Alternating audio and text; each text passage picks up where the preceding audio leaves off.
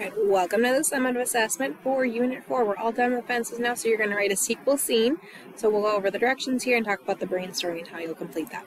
So the directions are linked on Schoology, and it is all in one document right here with the rubric, but I'm going to go over this in my slides here with you.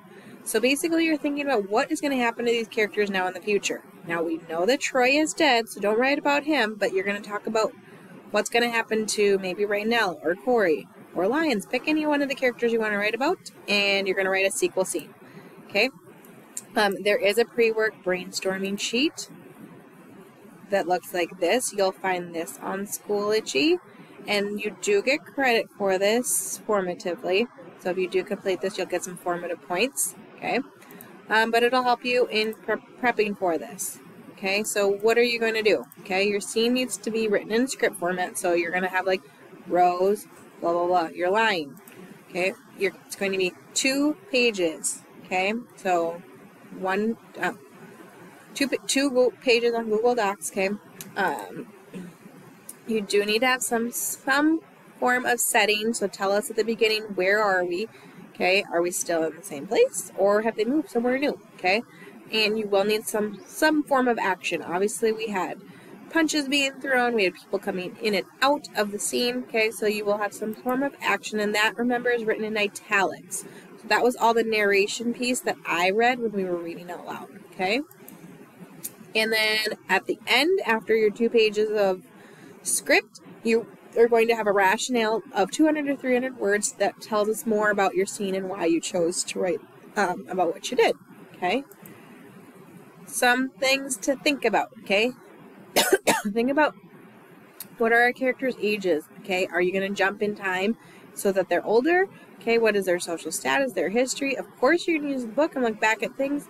If you want to go back to the historical context that you were supposed to complete, remember, now we're in 1965. Are you going to keep it in that same time period and what's going on in the country during that time, or are you going to jump ahead?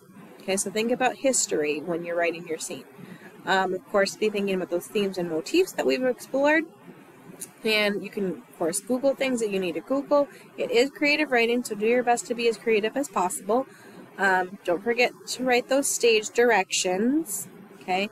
And, okay, maybe one of your characters is going to talk a lot, and they're going to have a long monologue. Troy had several. Rose had a couple that we read, so maybe there's a section that is a lot longer, okay? It doesn't need to be academic language, of course, because they are not writing as if they are in school, or they're not talking like that. Okay, so you can use similar dialogue like they had in the play. Okay, your rationale, okay, needs to include why you chose to write about what you did. So, and you're writing in first person. You're writing, I wrote this because blah, blah, blah. Okay, and you're going to talk about your themes. You're going to talk about the audience and what you were thinking about with the audience and what would they maybe see with what you're writing, and then all the creative choices, why you chose the setting, why you chose those specific characters to write about, why you had certain characters say certain things. If you have Rose say certain lines, why is that, okay? So what's going on in your scene, and why should we care, basically, okay? The pre-work brainstorming sheet, as I already showed you on Schoology, is going to help you, okay? It starts with step 1 and choosing what type of theme do you want to talk about. We talked about 6 different ones, okay? Is there one that you want to center on, and which characters maybe are focusing more on that theme? And maybe then that's the characters you're going to write about, okay?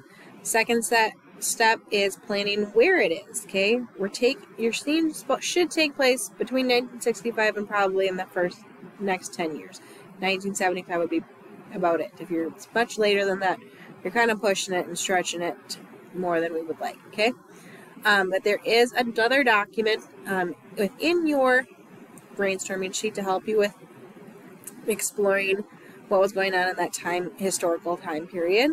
So if you need more information, you can go to this document, and there's a bunch of links to help you with what was going on in the 1960s, okay? If you did not do your historical context assignment, okay?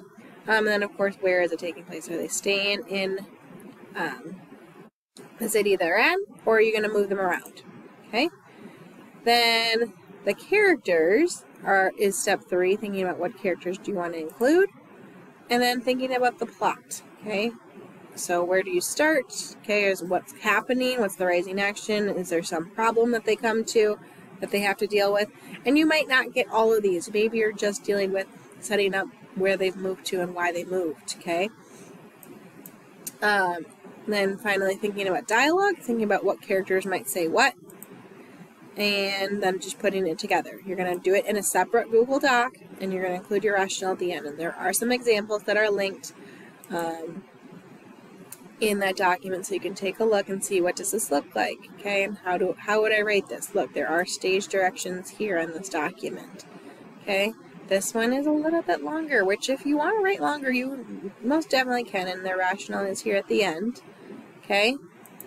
The second example right here, again, has the setting here at the beginning. They've got some stage directions. They've got conversation between Corey and Raynell, it seems. And then they've got their